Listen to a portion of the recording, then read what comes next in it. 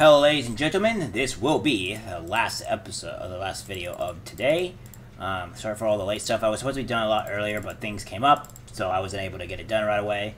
Apologize. However, we're going to talk about on how exactly Americans are flooding Mexico and how they're not really liking it. So let's get right to it. Californians and other Americans are flooding Mexico City. Some locals want them to go home. And, you know, it's kind of funny because anything that Californians usually touch usually goes to hell anyways, because their policies are all dumb and bad and honestly quite terrible, and they ruin whatever they touch. I am a Californian, unfortunately, and I want to be either a Texan or a Floridian because I have no desire to be in this godforsaken shithole state that I currently live in because it's honestly quite terrible.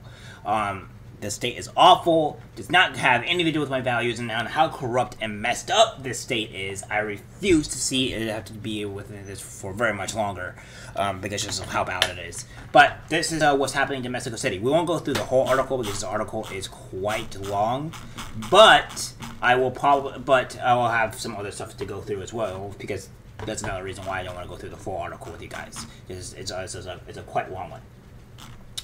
Okay, Fernando Busto Grospe. So, I will apologize ahead of time.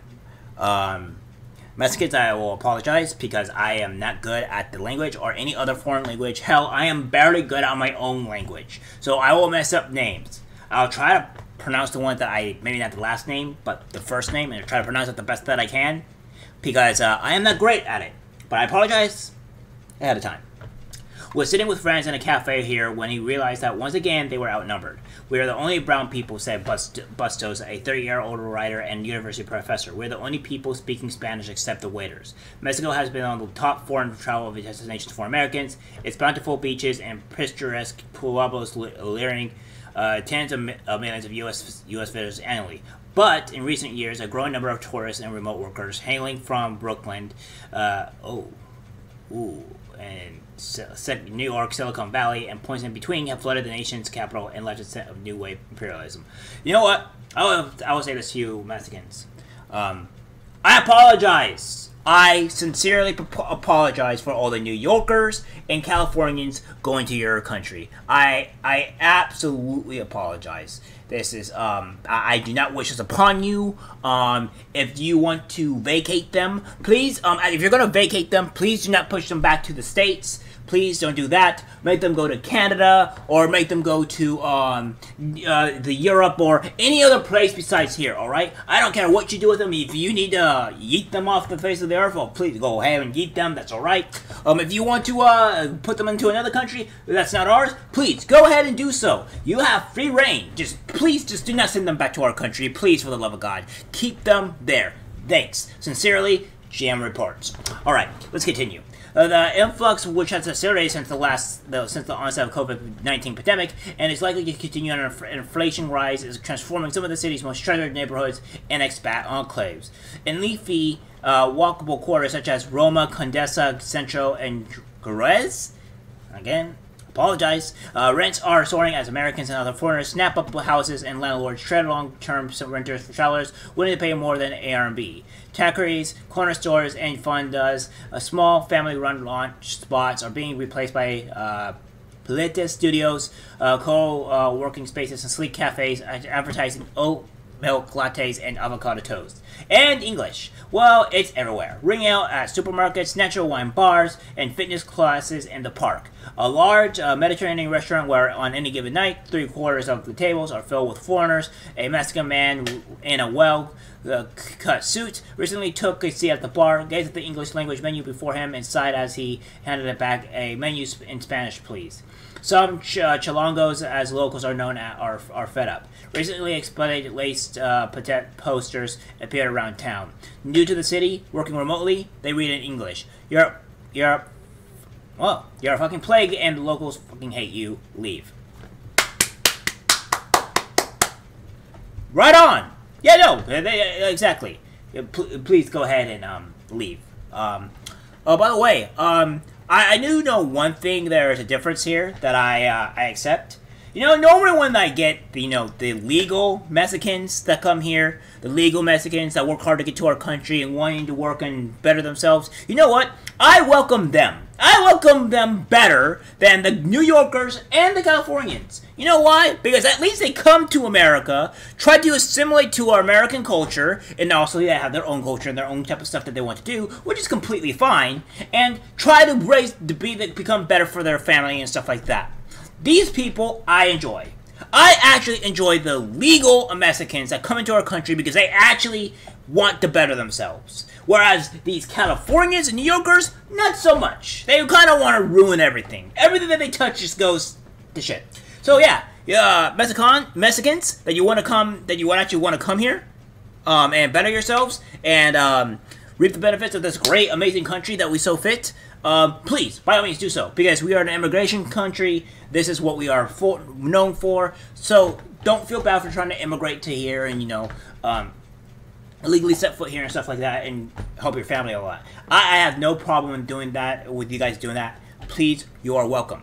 Come here legally, please. Legally, but you're welcome here. And by all means, if you want to, please push them out. Not to our state, not to our country, but to other countries or, put them in the ditch if you know what I mean. That sentiment echoed the hundreds of responses that poured in after a young American posted the seemingly innocuous tweet, "Do yourself a favor and remote work in Mexico City. It is truly magical. Please don't." Read one of the kind of replies. This city is becoming more and more expensive every day in part because of people like you, and you don't even realize or care about it.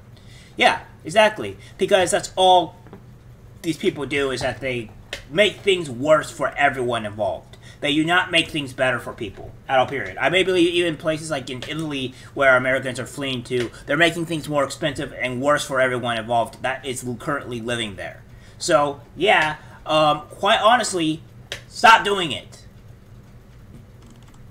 So, that is currently what's happening here. Now, we'll go to this that says, letters to the editor of Mexican versions of Stephen Miller on the backlash against expats in Mexico. To the editor, several years ago when I realized how dangerously divided our country had become, I thought about why and I read a lot on the subject. It didn't take too long to conclude that Americans had started to their fellow citizens as the other. Oh, by the way, this is a continuation from this article right here. So this article right here, this is a continuation. This article right here, this is a continuation to it. So, just to clarify. We are educated and successful. They are deplorables. We are taxpayers. They find ways not to pay. We worked hard for what we have. They work the system. We came as immigrants and contributed to this country. They go to another country and exploit it. I mean, they're not wrong! Please, people. Please. People are people. And we are more alike than different. We can all improve the situation we're in by moving toward us. To the editor, the Times report on Americans relocating to Mexico City riled up a storm on Twitter as people with right-wing sensibilities proclaimed "gotcha." Others just decried what they saw as gentrification and displacement. Carmen's Gustavo Arellano, I think I did that right? Put a thumbs up in the comments if I did that right.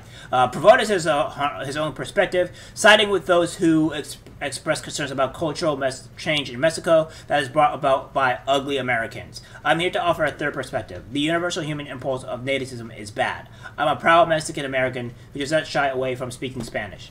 I should be free to be my authentic self as long as I'm not hurting others. Exactly. I think, I'll also say this to you guys as well, because I also come to the conclusion as a young kid, I would always say Mexicans, they should stop speaking Spanish and just speak English. And coming from an ignorant child, such as myself back then, I have grown up and obviously matured, and I have realized one thing.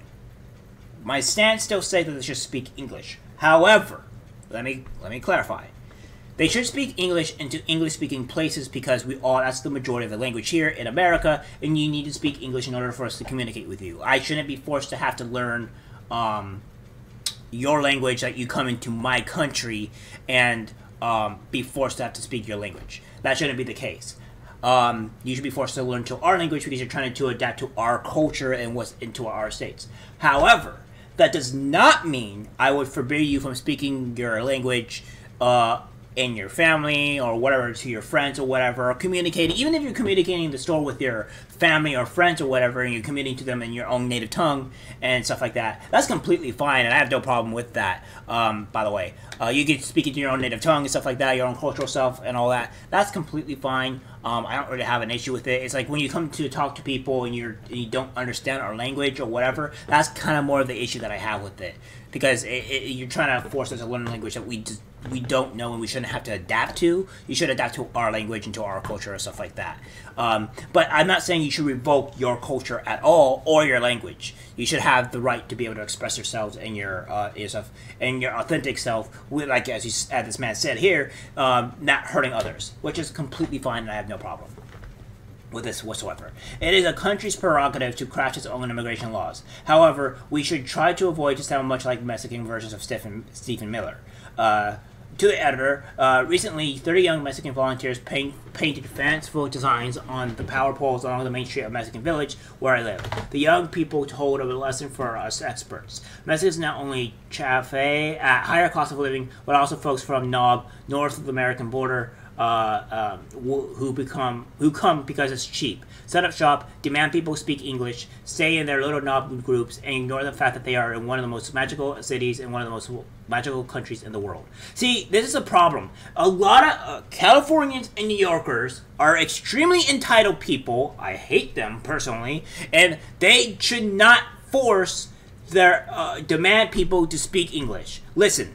This is going directly to you, New Yorkers, and you stupid Californians.